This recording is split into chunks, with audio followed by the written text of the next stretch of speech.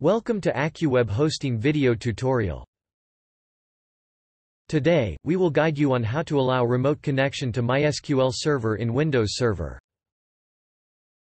Before we begin the tutorial, have a quick look at our contact details for your hosting requirements. You can visit our website at www.accuwebhosting.com. You can raise a chat from the chat option available on our website. You can also contact us on this number. You can send us an email at sales@accuwebhosting.com. Thanks you. Let's begin the tutorial. For that, you will have to log into your Windows VPS with administrator user. Here we have used Windows Server 2012 as a demo. Click on the window button located on the status bar. After then click on the search option. Type CMD in the search field. Once you type in it, you will get command prompt option.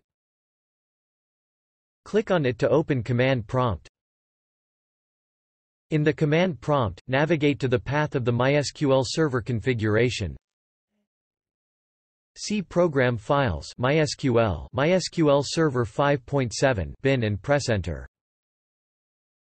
After then type MySQL space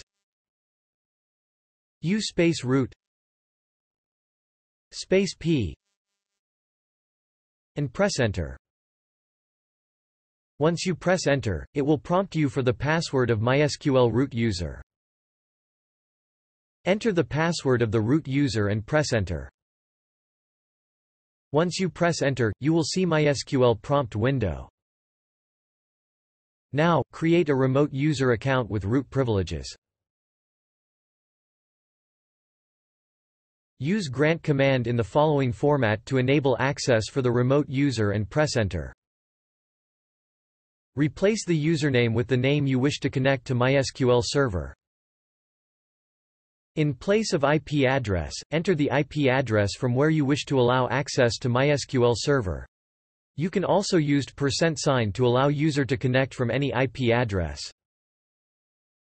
Replace the password with the password of the username used. Here we have used demo as username and password as test@123. Copy the command line and paste it in the MySQL prompt window and press Enter. After then type the command flush privileges and press Enter.